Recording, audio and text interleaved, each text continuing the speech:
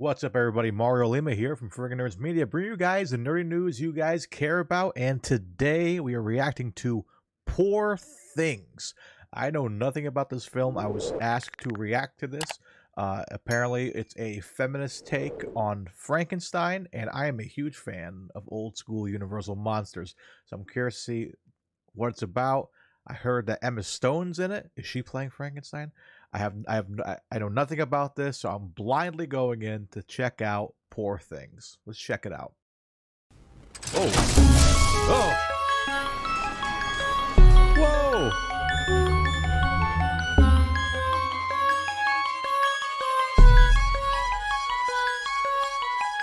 Hulk! Goblin!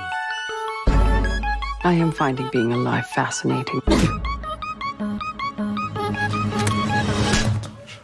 Don't slap him, he'll Hulk out. Oh. I'm sorry. Oh, is that it? Coming soon. Whoa, that was trippy. I had to like break it down and like check it out. But man, Willem Dafoe looking like Dr. Frankenstein.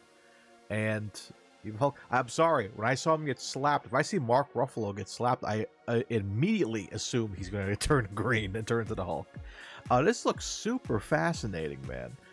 It's set in Victorian era Scotland to tell the story of an extraordinary, the extraordinary Bella Baxter, who mysteriously drowned in a river and was resurrected by her abusive scientist husband.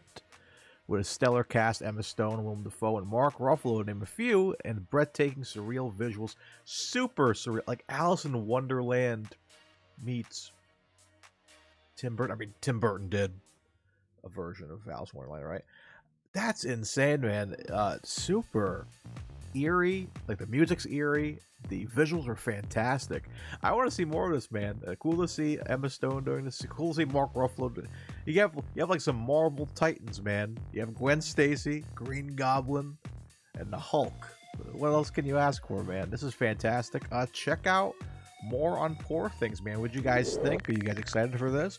Let us know in the comments down below, and stick here at Friggin Nerds Media for more updates on Poor Things and other fun projects. Until then, stay friggin'